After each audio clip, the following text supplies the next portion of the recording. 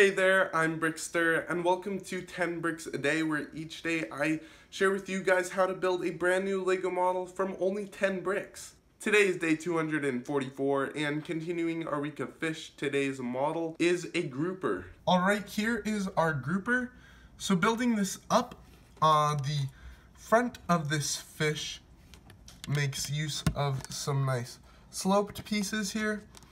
We have a couple 1x1 plates that stack up here, and a, oops, sorry, wrong way there, an upper fin right here.